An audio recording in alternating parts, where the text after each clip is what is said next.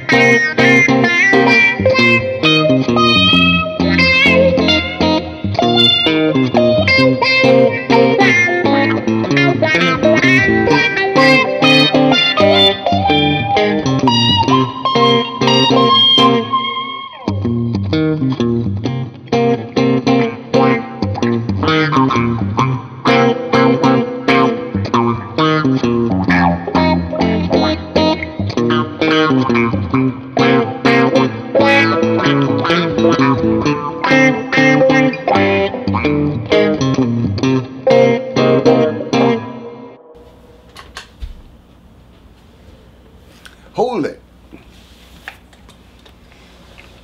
Alrighty. Well, that was me messing with the looper again. Tune called Hold It, what we used to play before our breaks.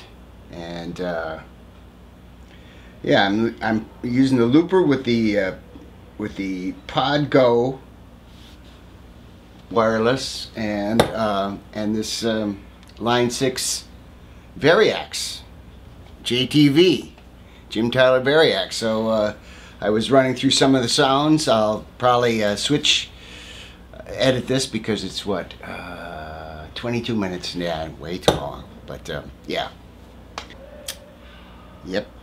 Back to the looper. So yeah, this was quite a learning experience. I ended up having to use freeform as the thing because I couldn't fit it in the bars. Well, I don't have a click going on, so, and I would have had to turn on the click and you would have heard that, so I just did a freeform loop, no bar lines, and I had to try and remember how to play the song. I never actually played it on the guitar. I've only played it on the drums.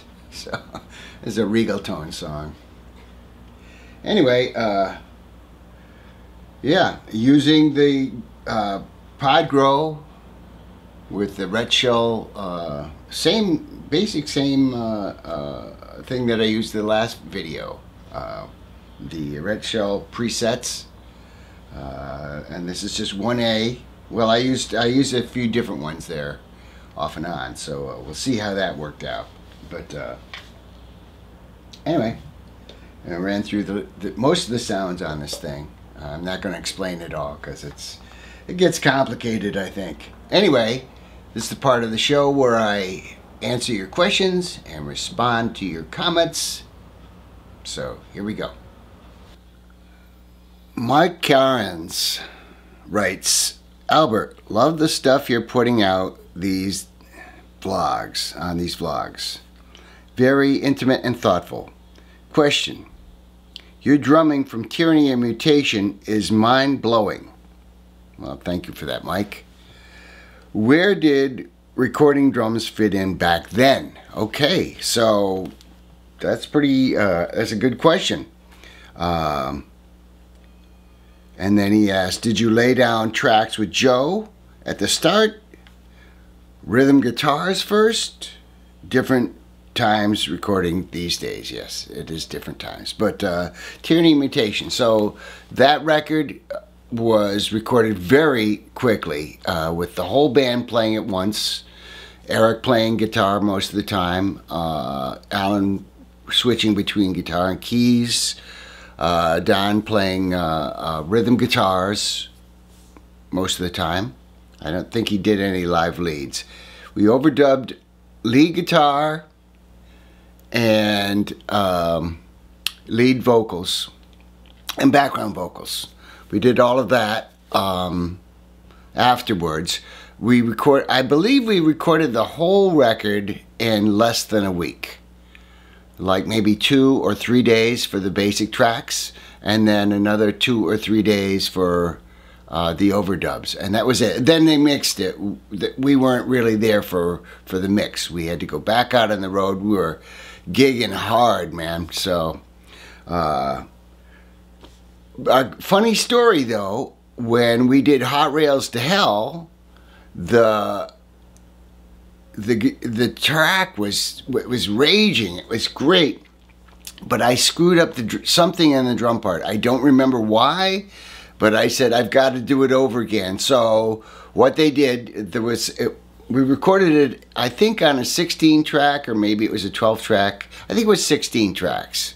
We did the first record at David Lucas's studio on 12 tracks, which was a mind-boggler because we'd never seen so many tracks in our life. And then we went to Columbia Studios for the second record, and it was 16. Oh my God, you know, that was the only time we ever. After that, it was always 24.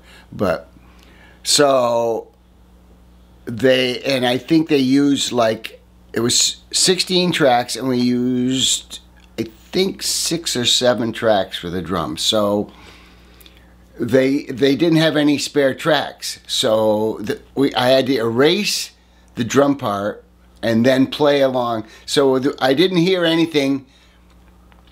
They said, how are you going to do this? I said, just turn Donald's guitar up really loud. That's all I need to hear is Don's guitar. And so that's what we did, and I played to his track. So the drums on the original Hot Rails to Hell are completely overdubbed to Donald's incredible guitar track. So that was a rhythm guitar first, I guess, although he was playing to me, but he was doing a better job, I guess. I don't know. And it's so different, you know, as I pointed out on how I do my drumming. My drum overdubs these days. As a matter of fact, I had another drummer come in here and overdub drums on one of the songs for Bombs Over Germany. So, and that was really pretty cool to see him struggle the way I do. But it all came out great, so I can't wait for you guys to hear it. My nephew Tom Bouchard says, please come to Hawaii. we'd love to see you, and I would love to do that, and I believe I'm going to do it. Why not? You know, I'll make time. I'll make time to go there. So that's my plan. All right, folks, I hope you enjoyed the show today. If you haven't already, please subscribe. Ring that bell if you want to be notified whenever I put up a new video, and write your comments, and maybe I'll be talking directly to you. All right, guys, see you later.